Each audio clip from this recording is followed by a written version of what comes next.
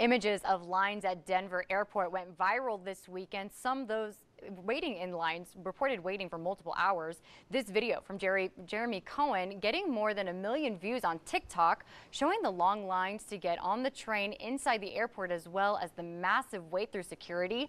Early Friday morning, a breaker trip caused 4 train cars at the airport with nearly 200 people on board to lose power. That ultimately damaged the power rail, leading the airport to release a statement saying that passengers could face wait times of more than 2 hours. Today, normal operations resumed and those wait times are back down.